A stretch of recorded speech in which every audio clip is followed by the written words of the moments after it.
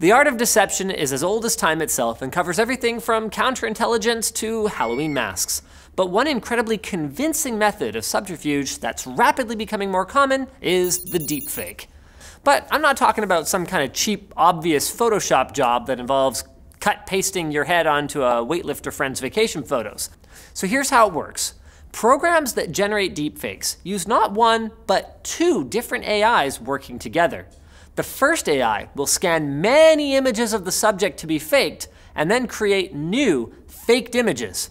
The second AI will then examine these fakes and compare them to real images. And if the differences are too stark, the second AI will mark the image as an obvious fake and tell the first AI.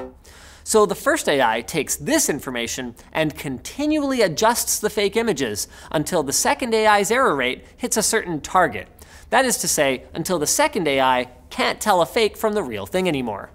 This system is called a generative adversarial network, and although the idea behind it is fairly simple, advances in processing power have made it a very powerful tool for producing convincing-looking fakes. It's much cheaper than hiring a real model and paying them for a photo shoot. But if you've seen stories about deepfakes in the news, you probably know that there's a much darker side to the technology.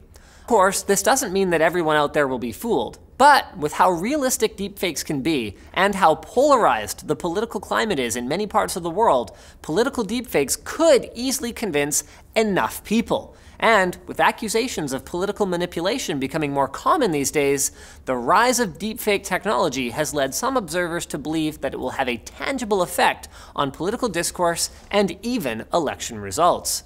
Although it remains to be seen if these fears actually come to pass, there are a number of cheaply accessible deepfake tools that allow people to create deepfakes without a ton of technical skill. So if you want to tinker with them yourself, I'd say just go ahead, but stay away from the politics and stick to swapping Linus faces into your friend's wedding video.